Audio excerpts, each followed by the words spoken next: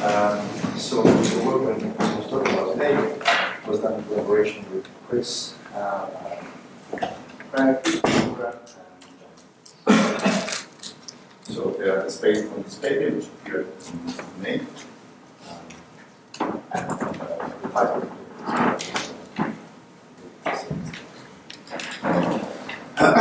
so I hope that the discussion yesterday will be useful to follow some of the discussion today.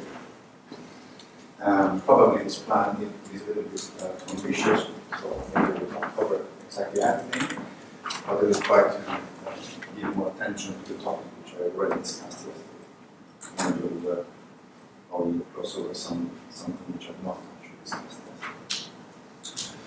The first part is going to be a little bit more light and general, and the second part, the final part, will be more technical, but that's probably the part which we need to speak. So let's see how far. So here's some background and motivations.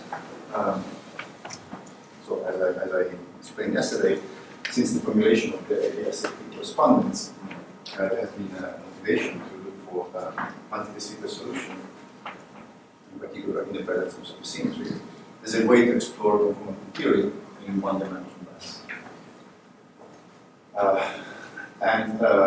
Perhaps in the first 20 years of the SAP, attention has been devoted more to dimension higher than 2, because conformity theories in 4 and 3 dimensions, for example, even higher dimensions than 5 or 6, were much less understood than conformity theories in 2 dimensions.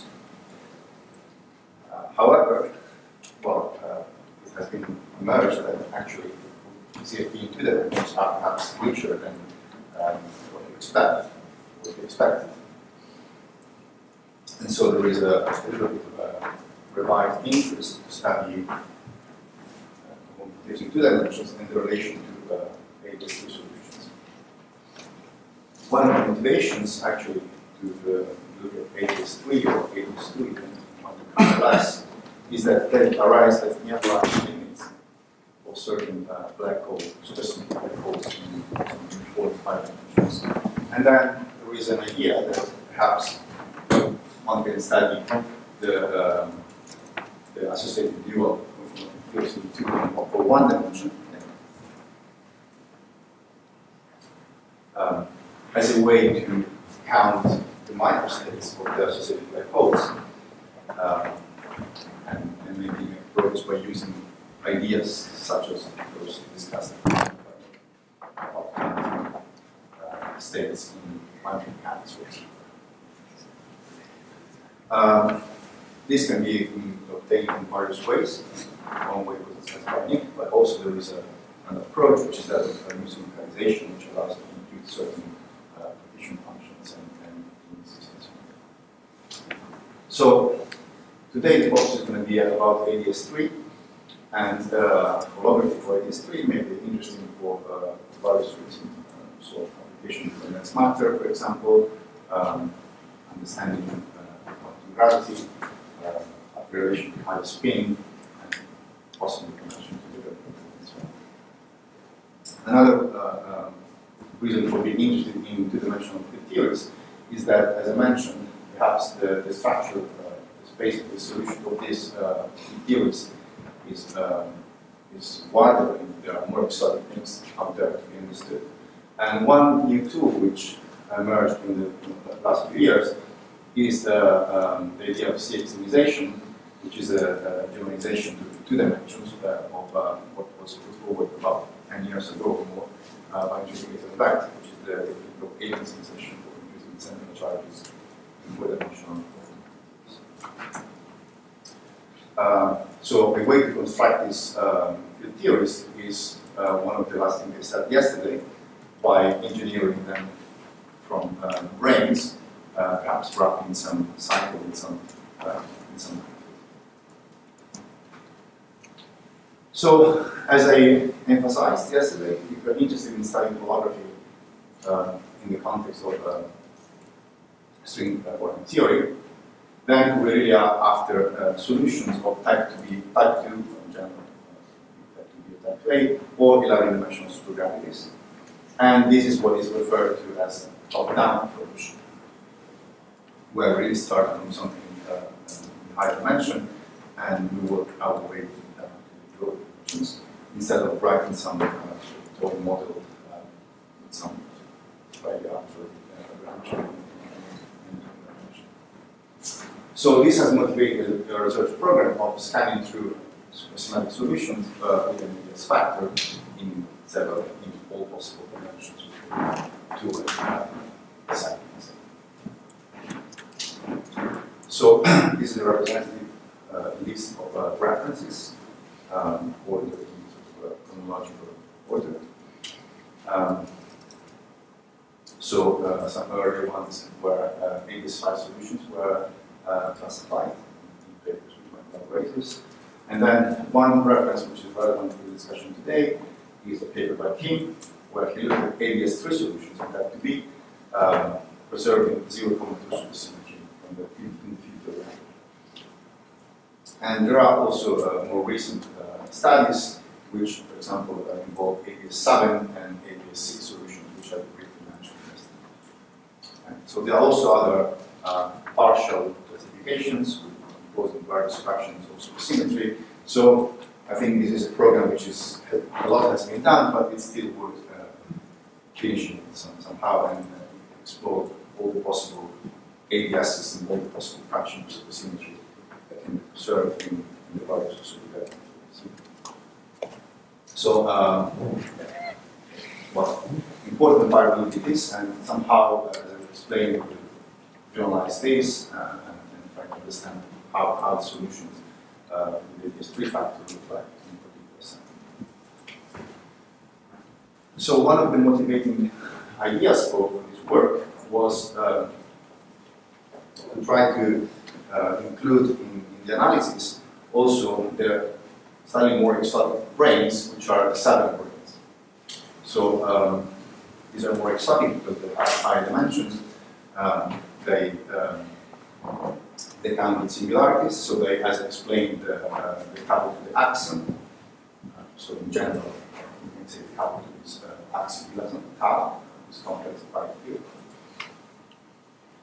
And they are more exotic because they count with singularities. There are monotonies as we go around them.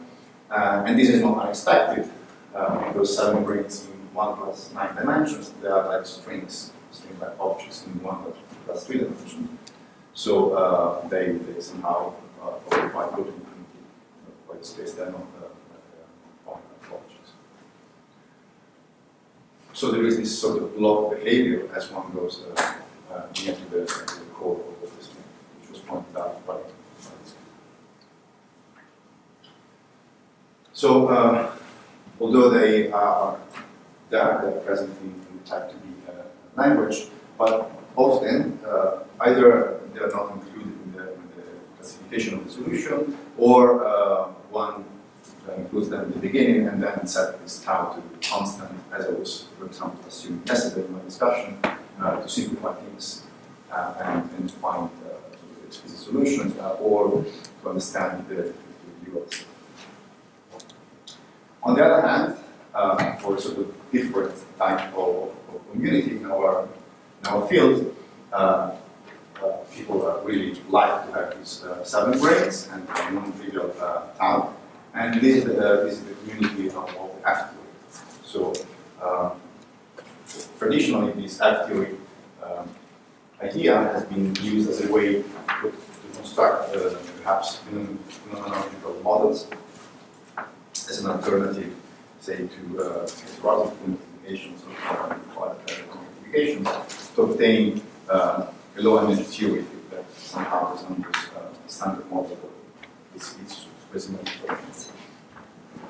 So this project somehow came out of an idea of trying to see how to reconcile these different points of view, and this is reflected also by the authors of the project. People like me from the SFT side, and people like us who work on the F theory side. So we're trying to see whether we can incorporate in some meaningful way holography in F theory or the other way around. So I'm going to spend some slides to sort of go through the various features of what one expects from quantity, what one expects from math theory, and then we see whether we can make sense of things together. So in holography, typically, at least traditionally, let's say, one has a solution of a, say, 10-dimensional supergravity, which comprises an ADS factor in some dimension, and then an internal part, which is normally the smooth complement. So I'm going to here note some perhaps complicated internal manifold. And the metric, which is taken in 10 or 11 dimensions, has to have this form here. So that's the most general metric that one can have that preserves the symmetries of AES, so 2, P. So one can include also a work factor, so it's a scalar function that depends on the internal manifold. And then one can turn on all the various fluxes, again, in a way which is compatible with preserving this S2 normally, as I said, tau is taken to be constant, coherent problems with singularities. On the other hand, in F theory, the typical setup that is considered is for a 10-dimensional metric, which contains, say, the Minkowski factor, the space where the Dualities theory is supposed to live, and some internal factor, and then non-trivial tau, and then the whole thing is the metric in 10 dimension and the tau are assembled together in a sort of auxiliary 12-dimensional metric, so which lives in an auxiliary 12-dimensional space, although there is no really supergravity in 12 dimensions, so this is an auxiliary construct, but it allows to make a lot of progress by using tools such as that of algebraic geometry, as physicists who are not supposed to learn, but some people are not smart enough to understand.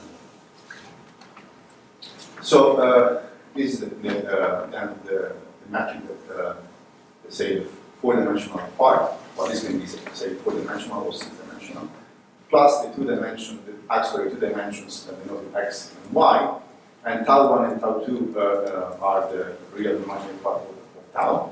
So this tau becomes then like a complex structure which varies on the base, right? Varies on the triplet on the base, and the whole thing normally is taken to be a Calabi-Yau.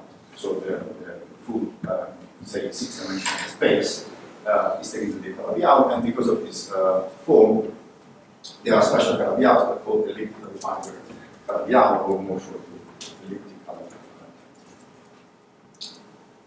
And this is a pictorial view, so there is this space with this auxiliary torus with coordinates x and y, which varies on it, with various singularities where various cycles of the torus shrink. So, again, so here is the idea of how to reconcile these two points of view. As I said, here, people working in holography normally prefers to work with smooth spaces, and even better if there are some explicit metrics, so that one is able to compute various properties, have the isometries, can check the isometries, and therefore can match the symmetries of the filters and so on. And if we're interested in supersymmetry, then we also like to check the spins explicitly. We can infer various information from it. For example, the number of spinors then reflects in the number of charges in field theory, and the isometry then gives, for example, the symmetry and so on. On the other hand, the people working in F theory, they are perfectly fine with singularities, and they don't need explicit metrics, and in fact, sort of have some adversity about thinking about the fact that there is a metric.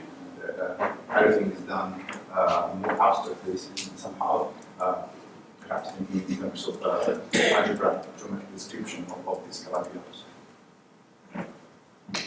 So here we are trying to sort of strike a deal between these two different communities. And well, I think the idea is very broad and quite interesting to explore. And here in this work, we are given the start by looking at some specific setup which we describe, which eventually gives rise to some ADS effect. But by no means this is the only case that can be looked at, and I will mention some of the possible generalizations. The holographer could probably go on a diet. Sorry? No, please. I said the holographer could probably go on a diet. He's looking a bit chubby, you know. Why? Oh, he's a bit overweight, maybe? Well, let's see what happens. If you are interested in these things, you can look at also the slides of Sakura and strings, where there are some different features with some other colors. Okay.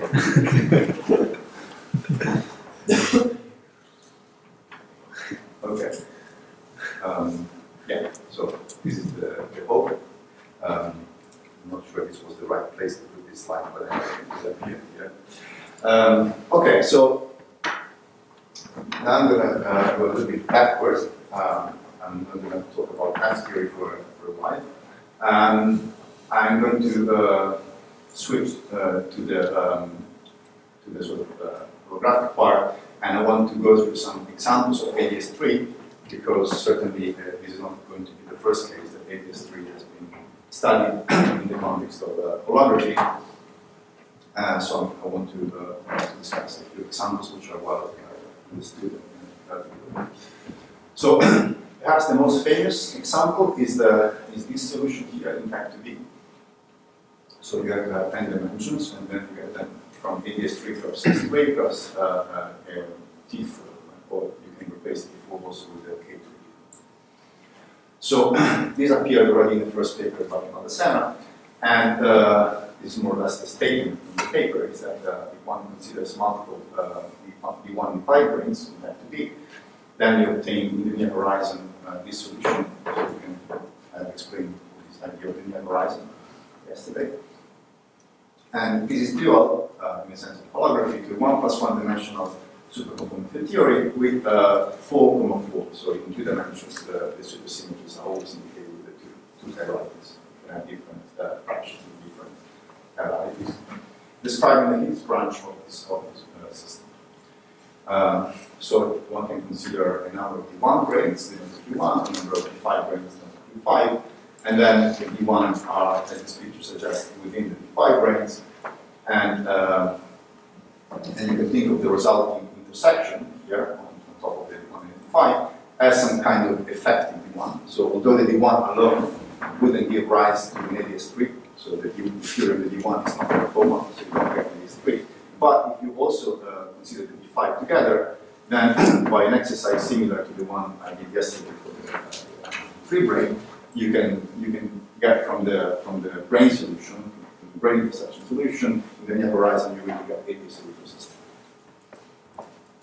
So this preserves Fourier supersymmetry, and the solution also displays an SU2 isometry within the SO4 that rotates the S3, and this is interpreted as a so-called small superconformal algebra. So the superconformal algebras for 0,4 theories that become in various types, and they're characterized by the R symmetry, how this R symmetry acts on the supercharges.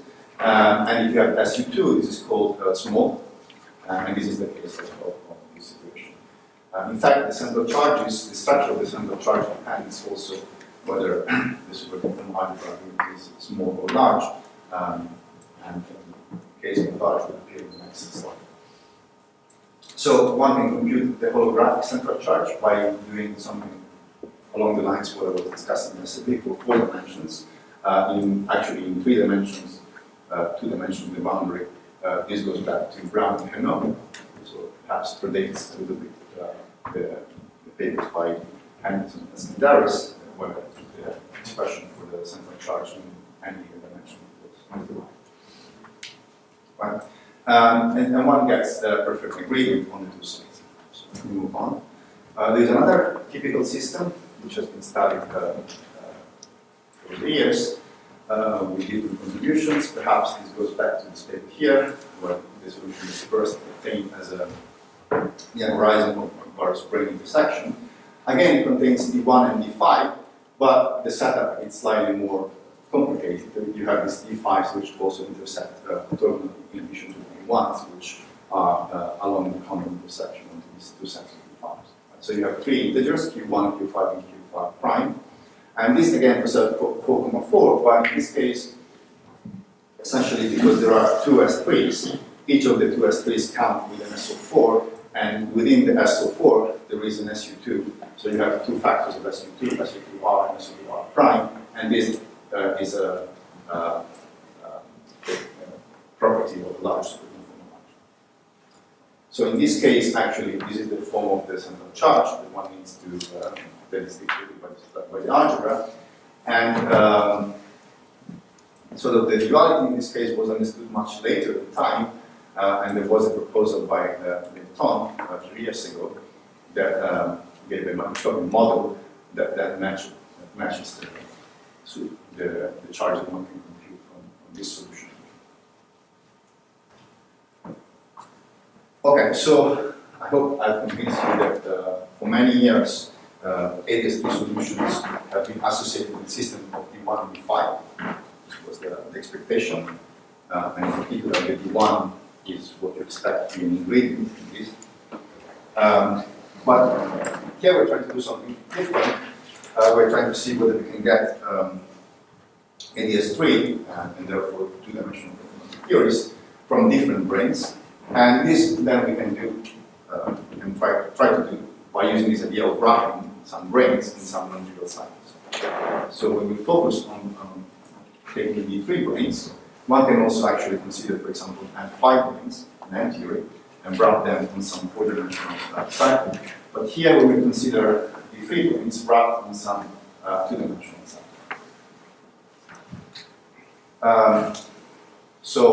First of all, I will consider the situation which has been studied essentially by Kim, and then I will move on in what we studied, where we include in addition the presence of these other branes. So you can consider a space-time of this form, and then wrapping N, where N is going to be large, the three branes on some two-cycle, say a Riemann surface within this non-compact dimension. So this gives rise to some sort of string which are transfers to the name, and whose Gordon point is along this R1,1. And choosing this N8 and sigma R property, one can preserve different fractions of supersymmetry. So there is, in general, a 2D supersymmetry theory of strings, if you preserve supersymmetry, which you can think also as coming from the theory of the D3 brane, that's a four-dimensional theory, and compactify that theory down on the Riemann surface. For example, you can start from unequal force of Riemann mills, and then compactify that on the Riemann surface and obtain two-dimensional theory. Now, the question is whether you will get a two-dimensional theory which is also conformal in the low energy. That's not a very simple question. I don't think there are very powerful tools to analyze that a priori from the field theory point of view. So it requires a bit of a guesswork, I guess. And however, from the point of view of the holography, there is an easy test, and the test is that if there is a background that comprises ADS3, you can think of it as coming from this configuration, then the answer to this question is that yes, there is conformal theory. So if you go to this logic, then you can put that away and then say, okay, I expect to have some ADS3 solutions due to some two-dimensional theories. So I'm going to attack that head-on. I'm going to forget about this picture, where it comes from, and I'm going to attempt to classify and analyze the supersymmetry condition system. So this is what the message I was trying to give you yesterday. And this is what this paper of Kim, has done already more than 10 years ago. When did we start? Just So I don't know how quick. All right, so here is some bit of supergravity analysis by using this technique of G structure, which I explained yesterday. So you start with an input, and here is summarized the inputs. The input has the answers from the matrix, which is the most general one, regarding the symmetries of this tree, and an answer for the fluxes. So this is the most general answers for the 5-form flux, which you definitely need if you want to include the tree planes. And as I did yesterday, actually, King made a simplifying assumption that there are no other fluxes turned on. So, in a way, this is the analog for ADS3 of what I discussed yesterday for ADS5 and ADS2. So we have got only the metric and the 5-form flux, which is to be treated with a couple, and no other boson field this time on. And then you have to take this supersymmetry equation which we have written on this board yesterday, plug in these two things, and you can reduce them to this single equation. So this is the analog of what I wrote over there. It was the killing spinor that gave rise to the Sasaki manifold. Right. So the job here is to analyze the consequences of this equation here, where you have the spinor and then the 5-form flux anchors to this term and no other terms of present. Well, okay, so one started computing. One can introduce various bilinears, various forms, and then rephrase the result in some geometric fashion. So there is some output of this analysis, and maybe sort of fast forward, one finds that the 7-dimensional manifold here, which was to be determined, takes this form, at least locally, where there is a 6-dimensional part. We can refer loosely as to the base, in the sense that locally this looks like vibration, U1 vibration over this base. And this base has a nice property of being Kähler manifold.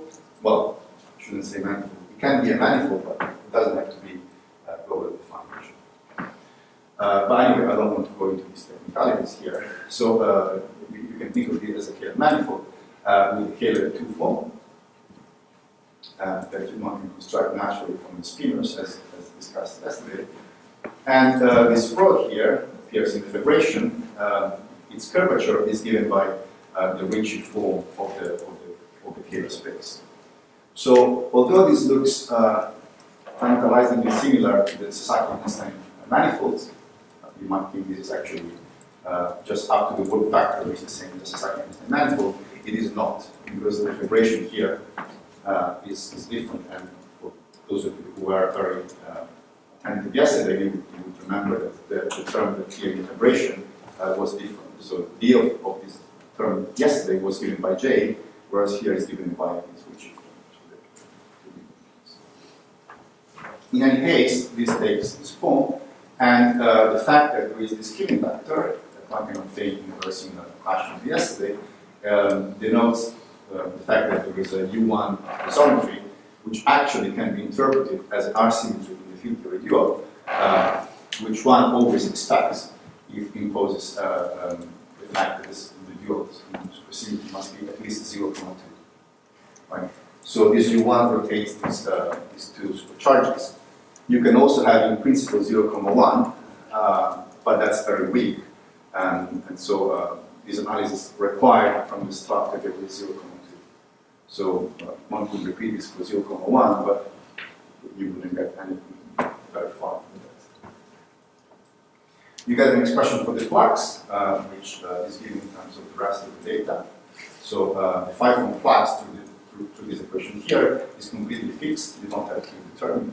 Essentially, once you give the Kähler manifold, you are almost done. It's in a second why not completely done, because you can obtain the rest of the geometry by explicit expressions such as this one, which gives the expression. Okay. While we are not really done, and the reason is that there is a very non-trivial constraint, a very non-trivial equation that the Kähler metric on M6 has to obey. So here R6 denotes the Ricci scalar, the box is the Laplacian, and mu is the Ricci tensor. So you get this non-trivial equation to be satisfied, and you can't just take any old K manifold with your favorite metric. So that makes actually the problem non-trivial, and well, it is expected that there is something non-trivial. So you don't expect that you can take any K manifold and insert it and get lots of solutions. So essentially, the only non-trivial equation to solve at the end of the day is this one. And to solve this one, there are no reasonable technology. You have to, as far as I know, you have just to try science.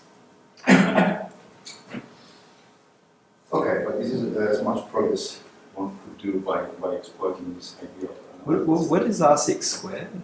What's the difference between that and the last time? R6 is the square of the Ricci scalar. Which is different from the last time. Yes. And it's like, so it's the U1 vibration, does it carry charge? I mean, if you integrate its curvature over 2 cycles in M6, do you always get something non-zero? And if so, what is that? You know? Yeah. For example, in order to ensure that the 7-dimensional manifold is a globally defined manifold and it's so well defined, the vibration is a well defined vibration. You have to take the Chern class of the vibration, so mainly by this, and then integrate over various 2 cycles on the base. And what does that mean in terms of the asymmetry of the CFT? I mean, it doesn't mean anything in terms of the asymmetry. The asymmetry is a concept, is a local concept here. Okay. I mean, if you can promote this to a global vibration, then it means that the asymmetry is a U1 as opposed to an R, it's like non-compact. And it would mean, in those cases, it would mean that the R charges that well, okay, so I take it back. It means something. In this particular case, it implies that the R charges are integer or expression.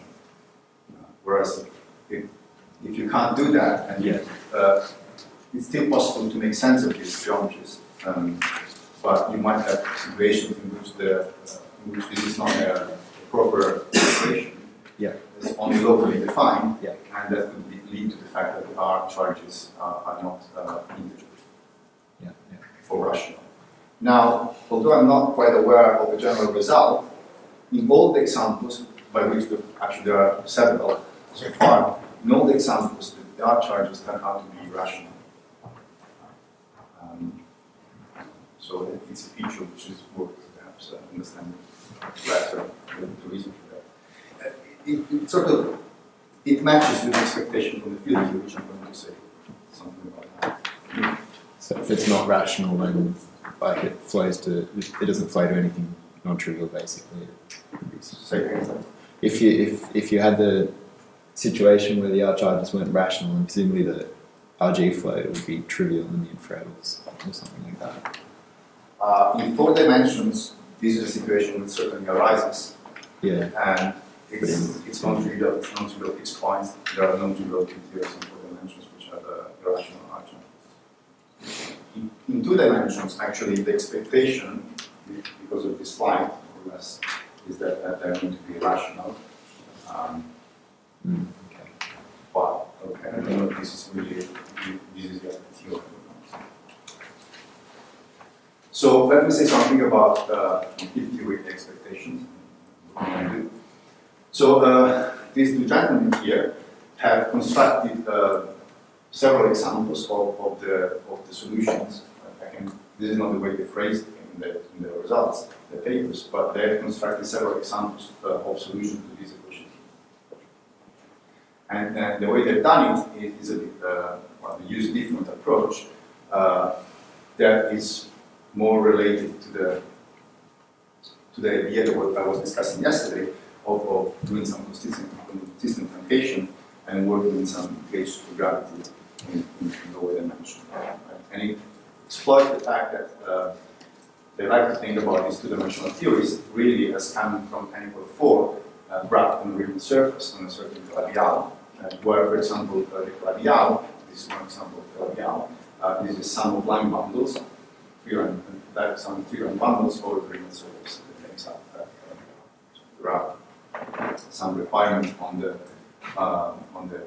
various giant classes of these bundles to make this up. Now, from the field theory point of view, one is doing twisting, so that means that one is replacing the normal covariant derivative here, which comprises only these first two terms, and as here denotes the spin of the field on which this is acting, by twisting by this background gauge field, A mu, where A mu is a background R-symmetry gauge field, and as such, it has to be a linear combination of the various possible flavor symmetries of the field. So this is exactly analogous to the situation in 4D for any representation. So here, for example, because you start from the neighborhood 4, you have an SO6 R-symmetry, and therefore you can have this U1 in the two-dimensional theory can mix in any of the rectangles of the SO6. So there's U1 cube for possible R-symmetries. And then you can parameterize this by combination with A1, A2, and A3 are just some real constant. Then there is a method, again, worked out by the same people, to determine the central charges, in particular to determine the CR, the right moving central charge, of a two-dimensional theory, which has 0.2 supersymmetry, and that's related to the idea of the anomalies. Again, like for A maximization, so there are two types of anomalies in two dimensions, or two-dimensional SCAPs. One is the anomaly of the R-symmetry, which is given by the right-hand side is proportional to the background, the fixed strength of the background gauge field, times this coefficient AR. And then there is also a non-conservation of the energy momentum tensor, which is proportional to the difference of CR minus CL. Is right moving and left moving charges. Now, if you determine KR, then you can determine CR by this simple formula. And there is then a requirement about the dimension of certain mixed anomalies of the U1R with all the possible flavor anomalies, which can be rephrased in terms of extremization problem. So you can give it like a file symmetry, and that its values in combination of one flavors. And then if you use this condition here, as to be true in the theory just from algebra considerations, then you can rephrase the problem as having to extremize this function here of the file symmetries. And at the end of the day, if you do this in this particular setting, one can obtain the right moving central charge, which actually at leading order, as I was actually explaining yesterday, is the same as the left moving central charge, and it's proportional to n squared, as in 4 dimensions. So one obtains an expression like that. And actually, let me just accelerate it. This can be checked to be exactly reproduced by the solutions here that can be constructed with a distinct. So there are also other generalizations. For example, there are solutions where one replaces the internal manifold with some sort of manifold which resembles the white QQ manifold, which we found 3 years ago. And then the resulting theories can be taught again as coming from Weber white QQ theory and reduced to the surface. So there are various checks that one can do, and there are, as I said, many examples that have been taken. Now let me move on to the last part. We'll talk to the material that we did in the paper. So I can summarize sort of the results of the paper by saying that we wanted to characterize supersymmetric ADC solution in the quantitative gravity theory, therefore neutralizing the work of Kim. And then we also wanted, and we did to some extent, find some new solutions, explicit examples, and understand those solutions in terms of people that theories in the boundary by generalizing this work. So, okay, so the work, the preliminary work is similar to the one in Kim, it's a bit more complicated. What we did, we included an arbitrary function, complex function tau for the axiom dilaton. And in the paper, actually, we set the flux, the free-form flux to 0, although it's possible to include it, and we are sort of working on that at the moment. But in this paper, we set the free-form flux to 0, and only to tau. But this is enough in order to be able already to think about F. So tau is the main field, right?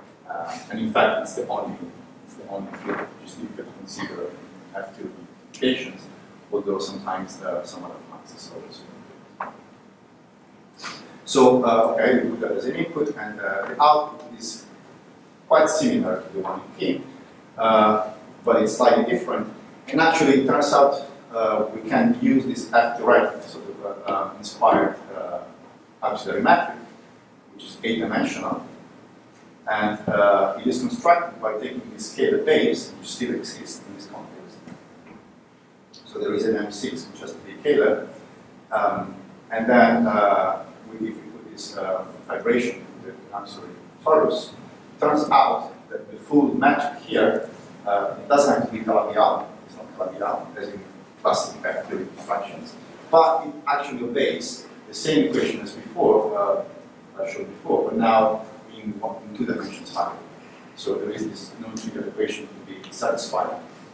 So if you are if you really want to find a general solution, then you are reduced to find a solution to the equation here, and then all the rest will be determined. So again, this is something we are still working on. We have some examples of this solution of this equation here, some solutions that solve that.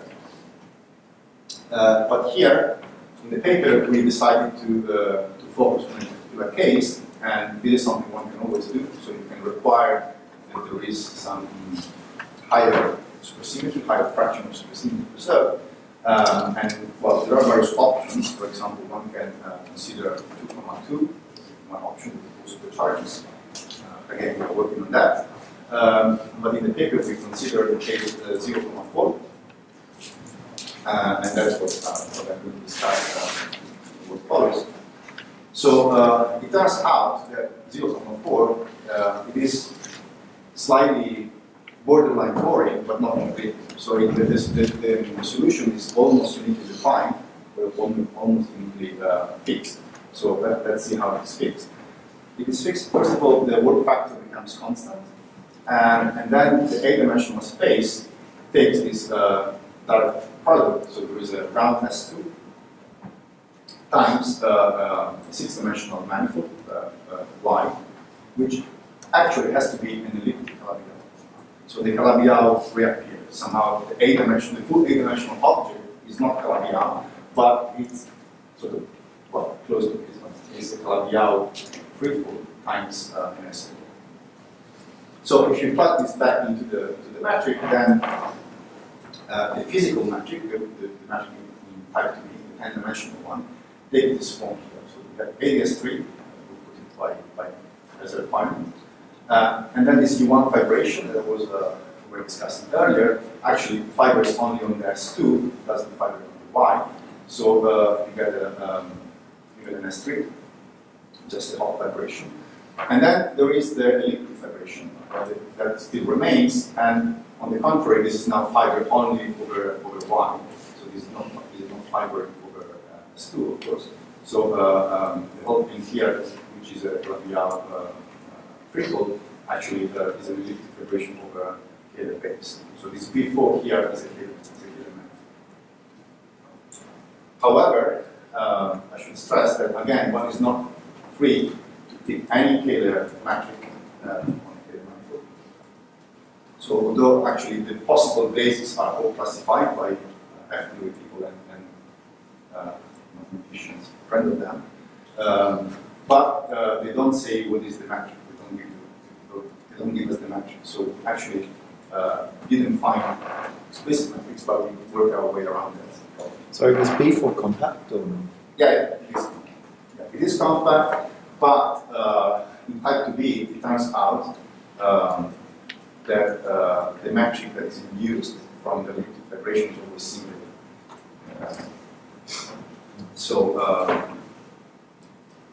I'm not completely confident. The metric on B4 is singular. Sorry? The metric on B4 is singular. It is singular. I mean, the best way this can be made really precise is when you go to M theory. There you can actually resolve the singular. Yeah. But then there is no anymore. I mean, basically, if you go to M, we don't have time to talk about that, but we can integrate it. If you go to M theory, then this form of the metric doesn't hold anymore. So you can resolve it, but you have to give up the sort of naive hypothesis. But in any case, thinking about this before as a limit of something which is nicely defined and smooth, it helps in computations, even if the metric that is used in fact is the singular. So, fine. Well, okay, we can do various analysis, various comments. We can find the explicit isometries, which are going to be, of course, A3 process 3. And these we don't have isometries on P4 in general. And by analyzing the killing spinors explicitly, we find that, again, we have a small particle. So there is only an SU2 part that acts in the spinor, and the other factor SU2, let's say, L left. It is an isometry, but it does not act on the spinors, and therefore it doesn't correspond to a mass. Okay. We can also make a quotient, but let me not spend any time on that because, well, okay, it's just a purpose. So we can actually make a quotient by considering Zm quotient within the SU2L, and because the spinors are not charged under this SU2, that is preserved the same amount of supersymmetry. So this introduces an extra parameter, which is an integer. It's n, I denominate integer n. So the full solution now depends also on n. Okay, so we can now compute various things. The main focus has been in the paper computing the most basic things, and as I explained yesterday, the most basic things are the center charges, which we can compute holographically, and then by much more sophisticated effort, we can also determine the field theory. So I probably won't have much time to talk about field theory computation, but let me illustrate the holographic computation, which comes with a couple of subtleties. Relates to the fact that we are working with these F-theory models.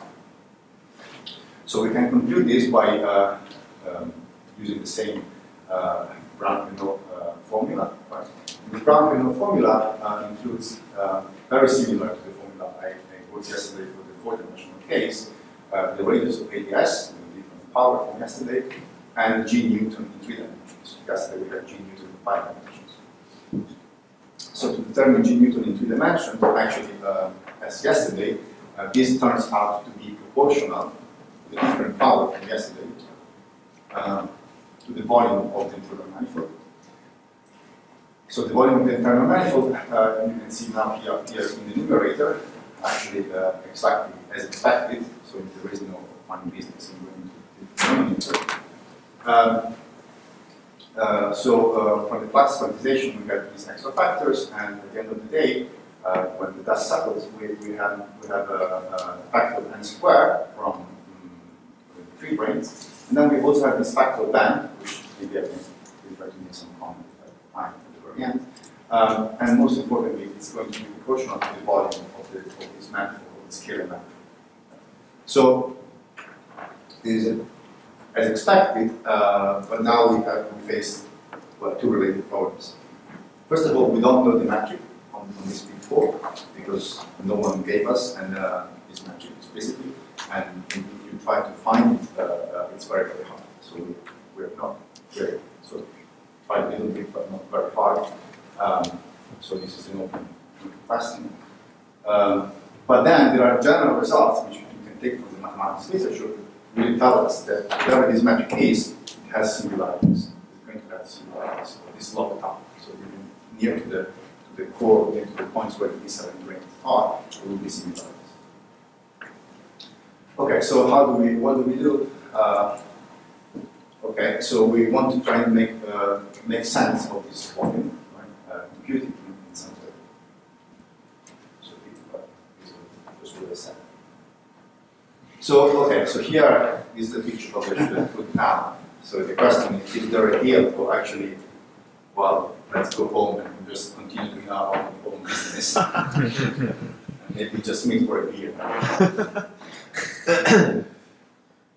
But okay, so we still, okay, we want to try and make sense, and the fact that there is a paper suggests that actually we managed to do it. Now, there is a very simple observation. Okay, one can write the volume in terms of this power, second power of the form on the J4.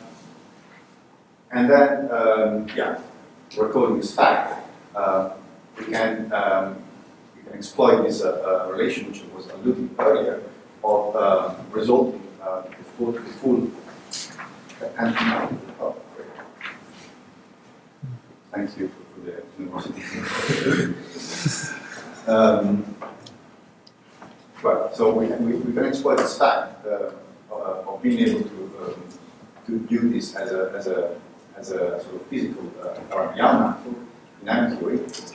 Here we're not yet in M theory, but we can still think about this parameter from the point of view of this effect in the auxiliary twelve-dimensional space. So the fact that C1 first class of the full relation is zero implies that actually we can just use the Gauss theorem, the manifold has to be compact, and therefore a non-singular Ricci-Clark matrix is guaranteed to exist. So okay, we're not going to find it probably as usual for Clarkian manifold. No one can find this matrix, but we know that it exists, and we also know that it's going to be equipped with some Kähler form. I know it's JY. Is the Kähler form of the full Clark-Gauss manifold, which comprises two parts.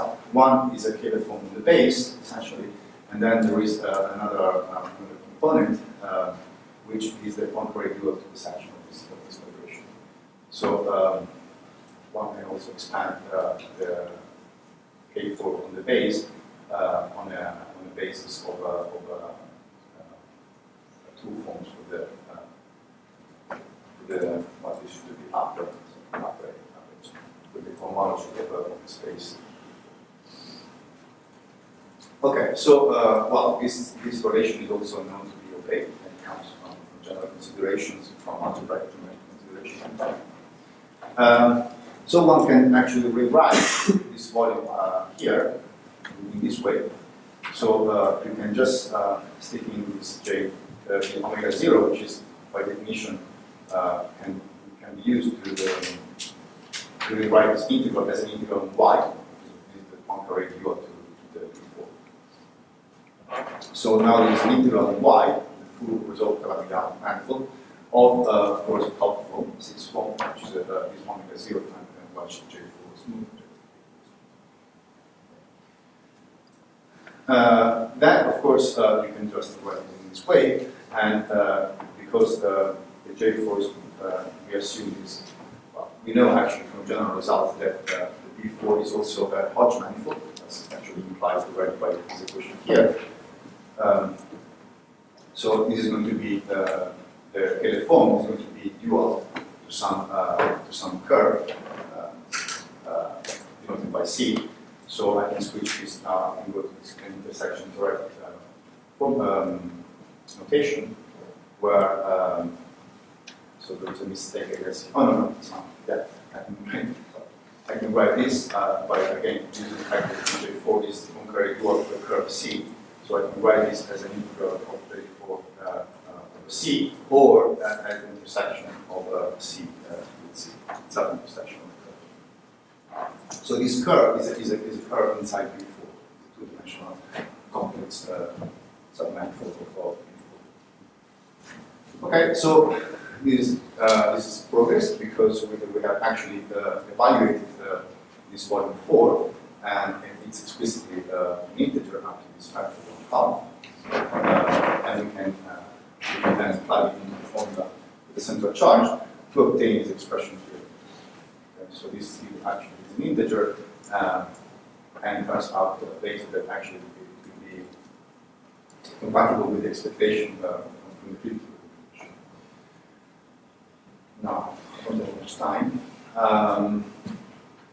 Yeah, so we would like to compare this result and also the sub-leading corrections. So one interesting feature is that we can also obtain corrections at order n and also order n to the 0. So at order 1, that actually can be matched both, all of them, three numbers, three coefficients can be matched to the field theory computation.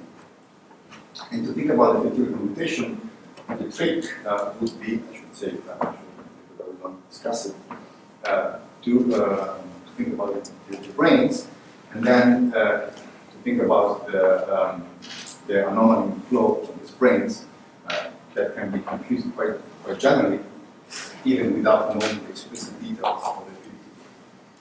So the trick would be to relate this to some anomaly computation that can be done either when you want to do it in free brain by using some result for Martelli, or by going to M theory by performing this chain of duality, which I actually sketched yesterday. So you can do one duality to type 2A, and then I to M theory.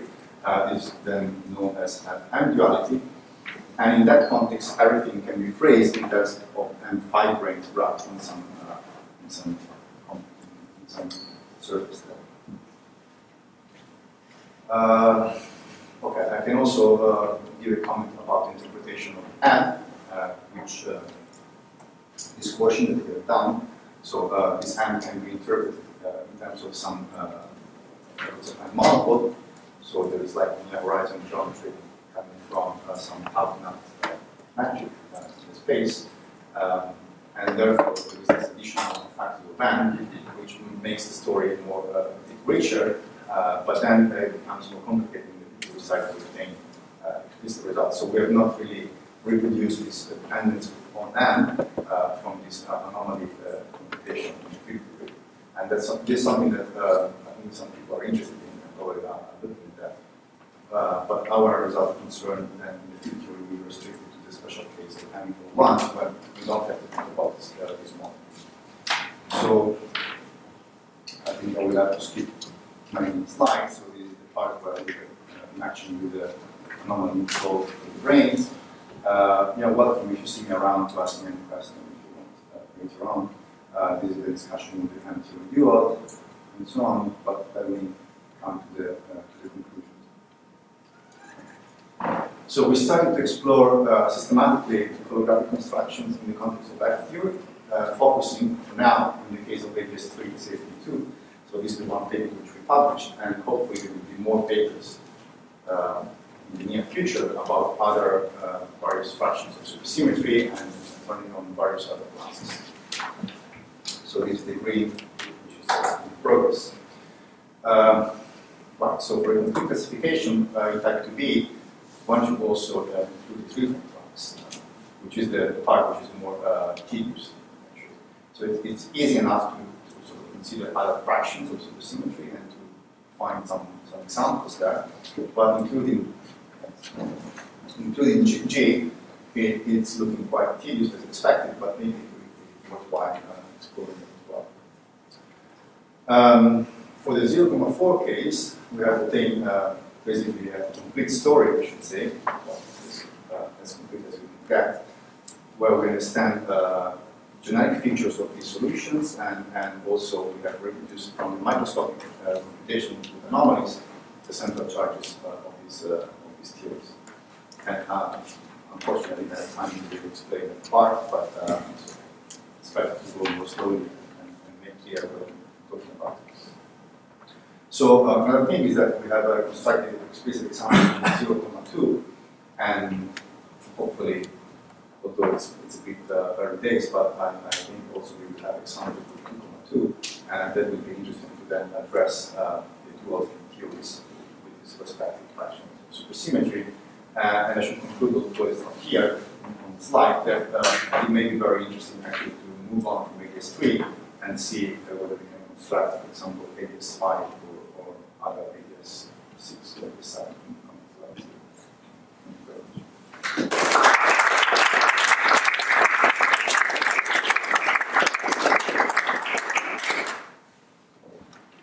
Does anybody have a very quick question? What? Yeah. I guess it's kind of an obvious question, but does this work for F-theory backgrounds that have periodic duals? What's that question? Actually, background that. Does your radius 3 analysis work for backgrounds that have heterotic duals? What we did here is not does not have to do with the heterotic. So is that because there's D3 branes or? Oh yeah. I mean, we assume to have we assume to have only 3 brains, and to be in fact to be and these are 3 and 7 brains, more PQ 7 brains in general. So if you, I mean, so Yeah. No, but I want to ask: is it not whether these theories have the heterotic ones? The short answer is no. It's not. No, you don't. Okay, so. Yeah, you can thank you, Dario, again.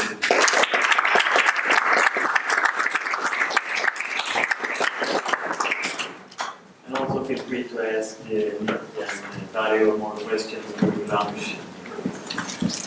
And then go to the one, and for those long shots.